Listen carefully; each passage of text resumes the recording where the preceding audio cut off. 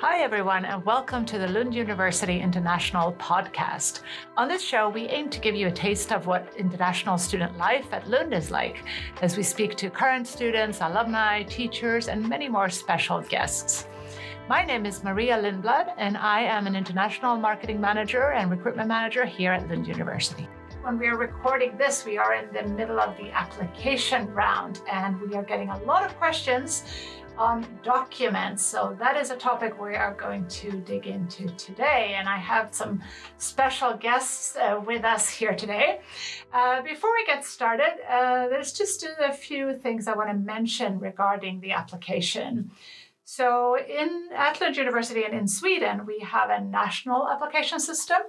And we have two different sets of documents that all applicants need to consider when they're applying to an international master's program at Lund University. And first we have the official documents, which are documents like your transcripts, your diploma, your proof of English, and also your passport copy, so we can see who you are. And these are all submitted to the national organization, University Admissions in Sweden. And they are the same for all applicants applying to an international master's program. But in addition to that, students and applicants also need to consider the program-specific documents. And this is something that we're going to dig into today. And the program-specific documents are, as the name implies, indeed program-specific. And at Lund University, we have 130 different master's programs, and all of these have different rules and instructions and different types of documents that they want. So if you are a prospective applicant, make sure that you check on our webpage exactly what your specific program requires so that you submit the correct documents when you apply. With us today, we have two representatives that are working with a couple of these programs, and we're going to talk about their program-specific documents, what to think about, what kind of mistakes you don't want to make, and so on. So let's jump in and let our guests introduce themselves. Let's start with you, Frank. Thanks, Maria. Thanks so much for having me. My name is Frank Schreier, and I work at the Graduate School at the Faculty of Social Sciences here. The 5 programs that I work with are, maybe you're familiar with them, those who are applying, but the first one is the Master's in Development Studies. The second, the Master's in Global Studies. The third, the Master's in Social Studies of Gender. The fourth is the Master's program in Society and Politics of the Contemporary Middle East. And the last one is the master's program in social scientific data analysis. So I'm really excited to talk to you about these programs today and about what we're looking for. That's a handful of programs. You have to deal with. A handful, yeah. So we get a bunch of questions. I think it's so exciting to do this kind of thing because hopefully this will help people when they're wondering what we're expecting and all of that stuff. That's great. Yeah. And Amanda. Yes, so my name is Amanda Elgh, and I'm the student coordinator of the Master in Environmental Studies and Sustainability Science, which is also known as LUMES. And it's hosted by Luxus, which is Lund University Centre for Sustainability Studies, which is part of the social science faculty as well. So I only have one program that I'm trying to manage. But on the other hand, you have a lot of program-specific documents to manage. I do. So I think we're so one program is enough. Exactly, and we are going to get into that. And I was saying here earlier that if they can apply to LUMES, they can apply to any program because your program has probably the most program-specific documents. Not that it's complicated, but there is a lot to keep in mind there. So I think that's really good that we have you here to clarify those things. But let's start with the statement of purpose, because that is a document that so many of our programs require. Of course, again, our programs have different instructions, different templates, might be specific questions even they want you to answer.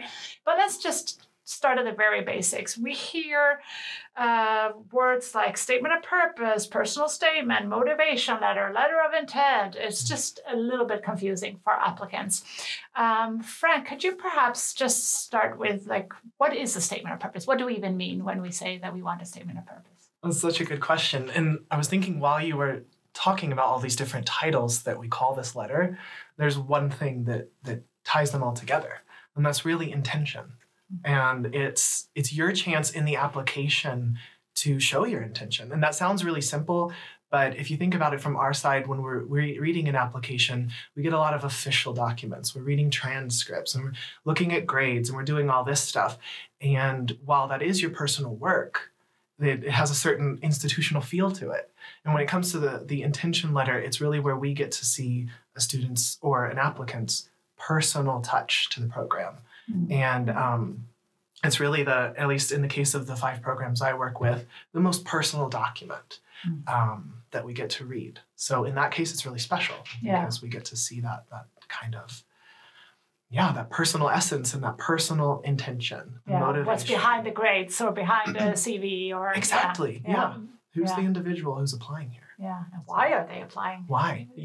That really, that intention part, like you say, that is what we want to see with that letter.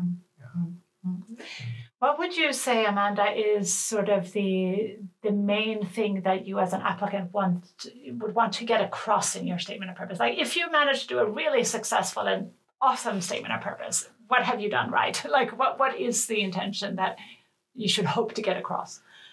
Well, so from my side, when I'm looking at statement of purposes, I look for something unique. I mean, I'm not saying that you should be like, you don't need to come up with something unique. You should pick something from within that is you, so to say. So you should really, when you sit down and you think about what should I write, you should go back to yourself and really like, okay, what is it that I want to communicate here? And for us, I mean, for the Loomis program, we have a specific template. So we have questions that we're asking you. So, I mean, that's a good, and that is a tool to sort of help you to like, okay, so you don't need to start from nowhere. Like you read the template, of course, and then you look at the questions and then you'll be like, okay, what do I want to say here? How do I want to answer these questions based on my own experience and what I want to do later on in life? So, that. Yeah. That is. No, that's it. And I would say, like, really don't think that you can do it in like 10 minutes. Like, think it through and then go back to it later. Like, let it work a little bit. It's like, that's a really good point. What would you say, like, if you would estimate how long does it take to write a good statement of purpose? Like, no, I think that's interesting because it's really like, as you were saying, Amanda, it got me thinking as well. Like, okay, can I just sit there and write it quickly, or should I? Well, you can, but then I think you should always. And this is a thing. This is an advice that I usually give to students or applicants that contact me and ask how they should think about this. And I say, like, write something. I mean, think it through. Write something like a draft. Then go back to it. Sleep on it. Go back to it. Work on it a little bit more. Ask someone that you. Ask someone that you trust that would give you, like, not only just say, like, whoa, this is a good letter, like, ask someone that could potentially give you constructive feedback to read it and then get back to you and then rework it. So, I mean, it's not like you have, when I say a week, it's not like 40 hours of full-time work, but it's like a little bit here, then sleep on it, go back to it, ask someone. I mean, so it's not a thing that you do in a day, but I think that's really interesting advice. Very good. Totally. Yeah.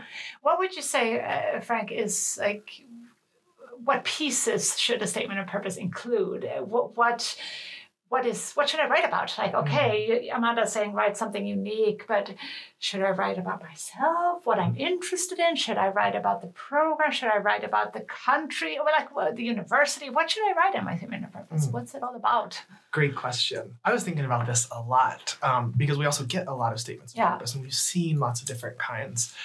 And when it comes to this specific thing, I'll say one practical tip, and that is to, if there are questions, answer them. Because most programs, we have questions. So that would be the practical side. Make sure that part's covered. But as you're covering those parts that are required, or they're not really required, but that we're asking for, we want to see more than anything how the programs can help you. So we don't need a lot of, you don't have to focus on any sort of prestige-based questions. We know how the university ranks, and people sometimes in their statements give us a lot of compliments. Oh, this program, and all of these things. But we're looking for the student or the applicant's personality to come through, and we really want to see that the applicant has thought through how this individual program is going to serve them later, because ultimately that's why we're here, is to help the applicant and eventual student later in their career. So I would say, yeah, answer the questions for sure, but show us how this program is going to help you. And I think that's really those letters that stick out to us. We're like, yeah, this is like, we want to help this student, with this project they have in their life. If our program can be of service to that, then we really think we're doing something big here. Yeah. So, Yeah. I've got nothing to add to that. But as Frank said, don't waste it, because to Loomis we have like a word limit. Yeah. So we have 3 specific questions, and there's a word limit to each of those questions. And I would say, don't waste your words on compliments. Oh yeah, exactly. Like answer the question. That is. But I would say that we would still usually we hear, and we sometimes tell students that it's good to show that you have done a little bit of research, that you know what the university is about or the program is about, so that it's not just generic, this is what I want. But you're suggesting that maybe don't get into so much about the university? Or I mean, so the second question in our statement of purpose is, we're specifically asking you what in the Loomis curriculum has sparked your interest. Yeah. So I mean, we do want to see that you have actually visited our website and done your homework. Yeah. So if you write something, something that's totally off, that is where we will notice, like, whoa, this person is like not. The person must have visited our website because it downloaded the form, so it's filling in, but it's not done more than that. So yeah, and I think there's a really big difference between someone talking about the rankings of the university and that it's the top school in Sweden and all of that stuff, compared to someone who's read the work of one of our teachers who are teaching on the program, and they're interested in their specific work. That kind of stuff really sticks out to us. We notice that. So, and it doesn't have to be any sort of compliment giving opportunity. We don't really need any, it's not really based in prestige. It's based on how will this curriculum, like you said, serve the applicant. Yeah. I think that's what we look for. I think one thing that is really helpful with your program specifically is that you are asking questions. So that would give you what you want, but also give the applicant a framework. But we also do have programs, I just want to say to listeners, that just say, write a statement of purpose. 1 page, basically. So if you're given more like an open-ended question like that, or what are some other things that you think are important to get across? Frank, you talked about before, like your intention, how the program can help you. But are there other things as well that you should think about getting in there can think of? This is such a good question. Yeah, but I think this sort of like showing that you have knowledge about what the program is and what it's about, it's helpful for any statement of purpose. Yeah. Even if they don't ask you to specifically write about that, it's a way to show that you actually have an interest in the program, and that you sort of known what is it that you have made an application to. Yeah. That background research, knowing how the curriculum relates to a bigger goal you have in your life. Yes. But if you have any experience that's related, that can stick out. I'm thinking, especially with our data science program or data analytics program, when students have some background that is already related to that, maybe they've done an internship, maybe they've taken a lot of quantitative courses, that kind of stuff I know sticks out for our program with society and politics of the contemporary Middle East.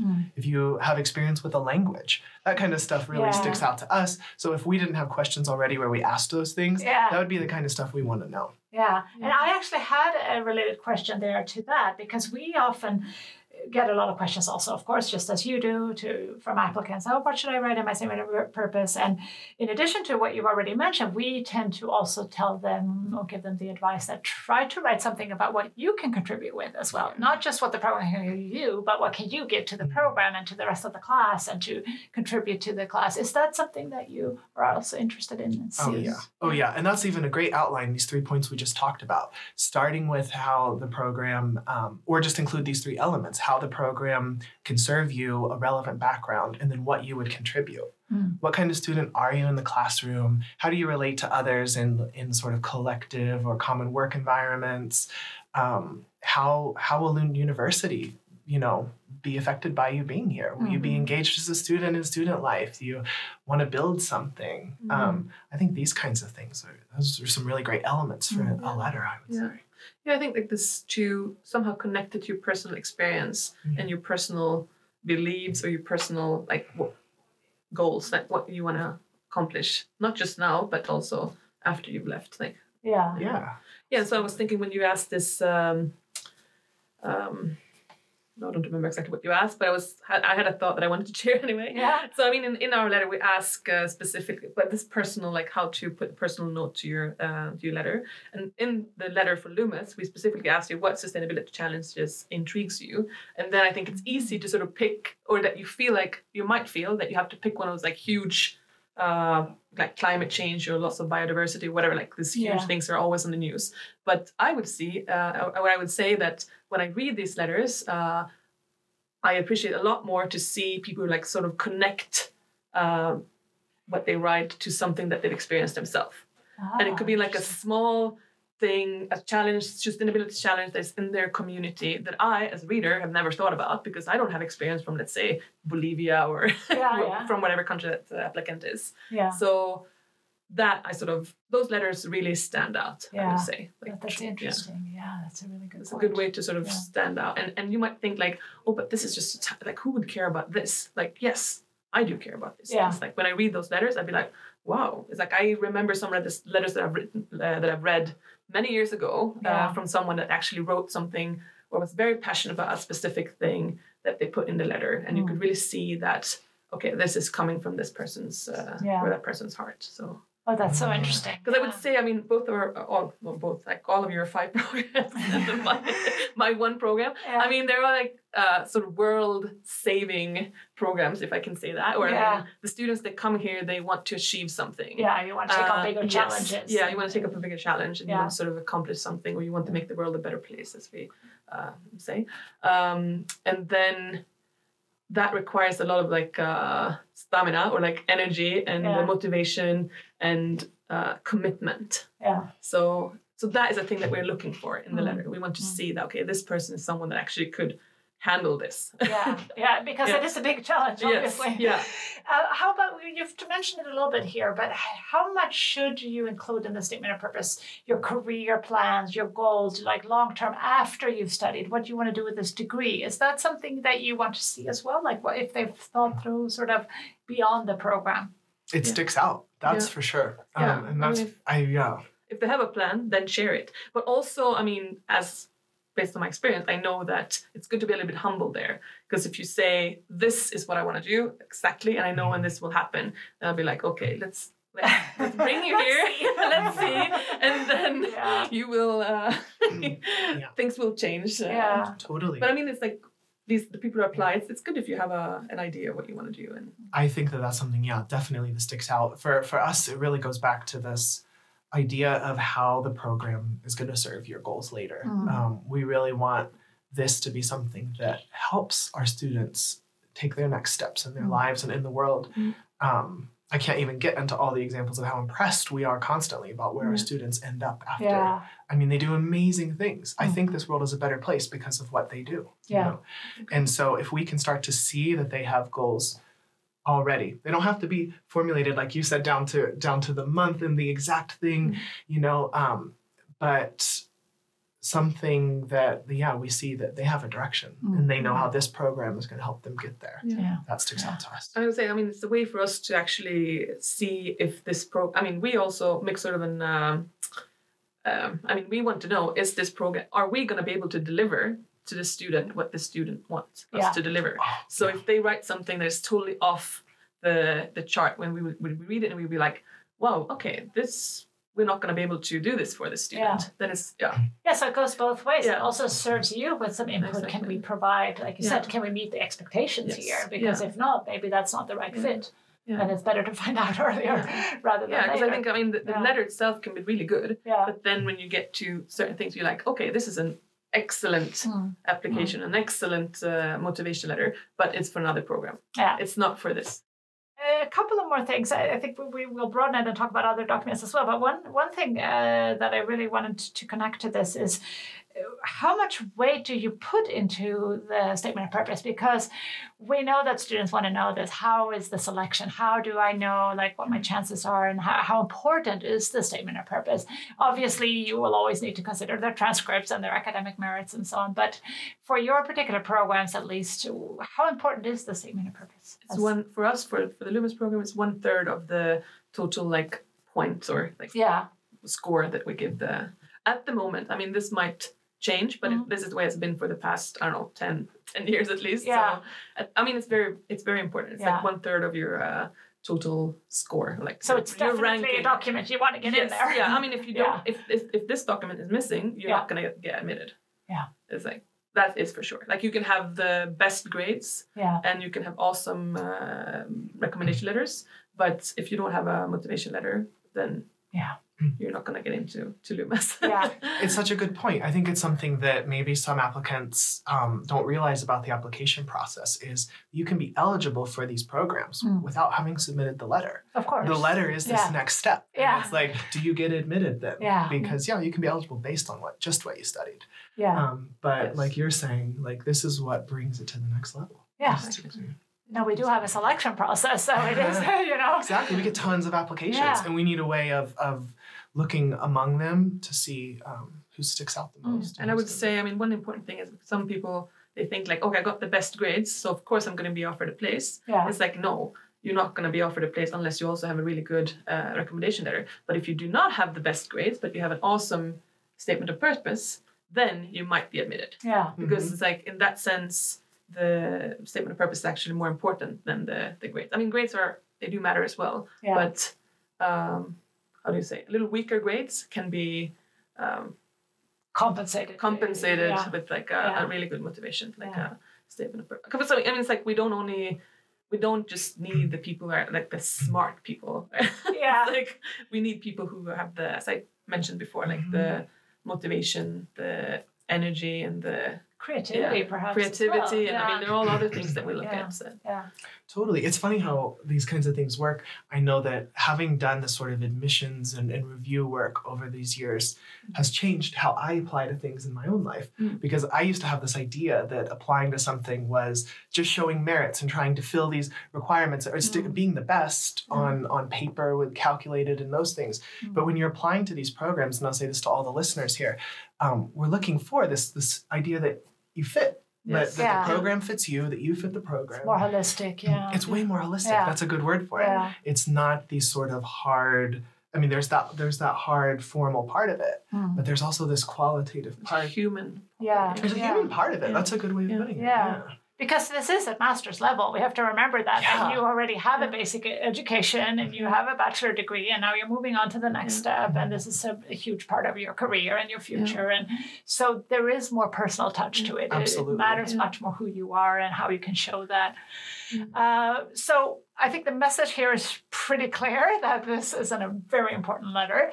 And therefore, that brings me to the next question, which is, what are the mistakes you see? What should you not do when you are preparing your statement of purpose? And what are the risks here? Because now we've shown that this is a very important letter.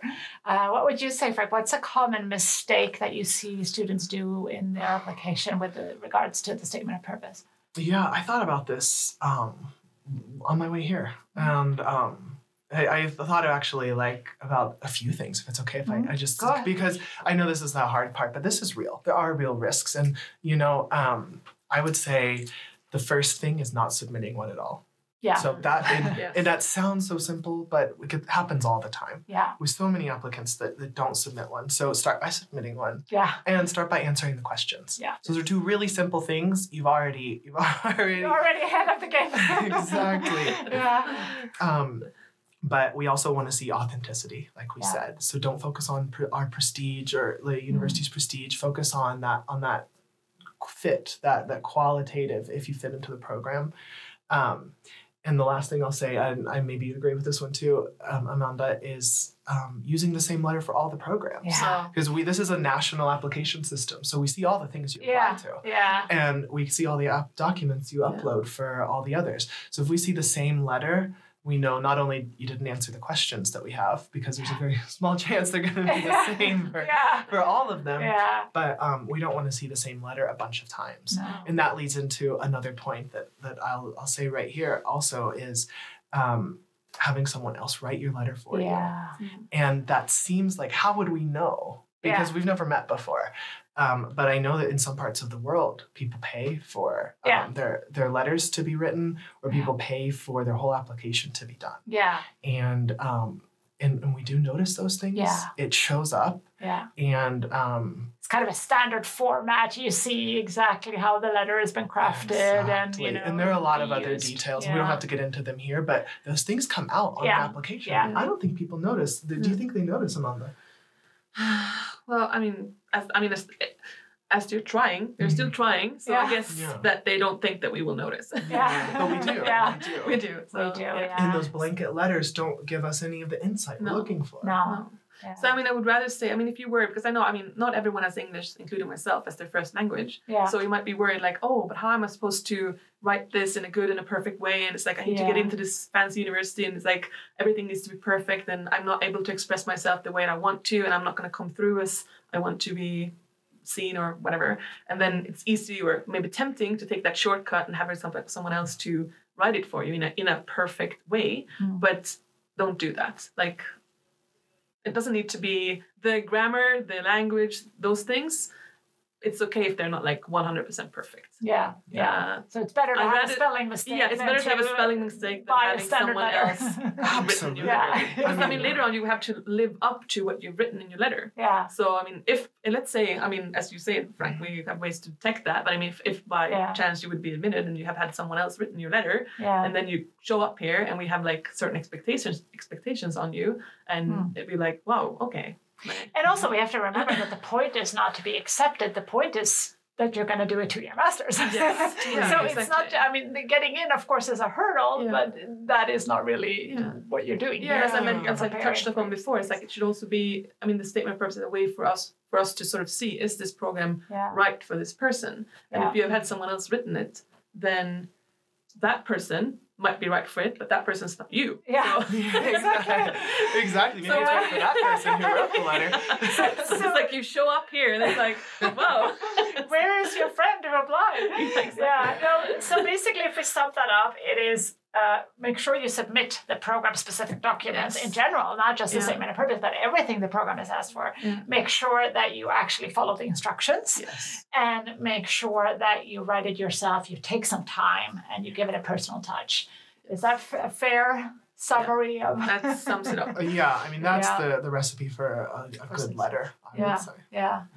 Amanda, I wanted just a final point here. We've talked a lot. This is very interesting, and we could talk all day about the statement of purpose, I think. But I wanted to, since your program also requires recommendation letters, can you explain a little bit how these sort of balance each other and what your thought is when you sort of look at recommendation letters versus statement of purpose? You talked about it a little bit already, but just sort of how do they weigh, and do they ever contradict each other, or do they? How do you think about them? What is the applicant's idea of themselves and other people's idea of that person? Yeah. So to answer the first question about how much they weigh, I would say I don't have an exact number for that. Yeah.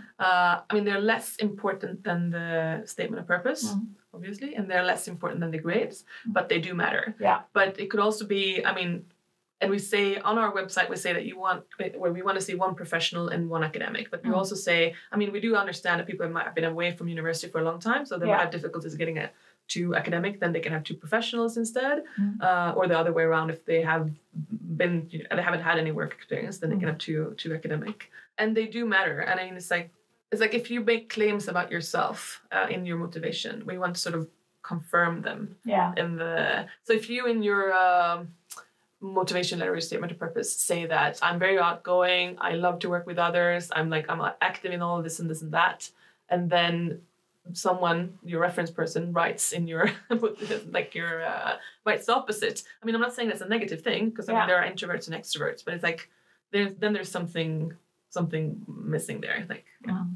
So you use them a little bit, if I'm interpreting you correctly here, you use them a little bit to sort of verify what's in the statement of purpose, if you will. Yeah, a little bit. Yes.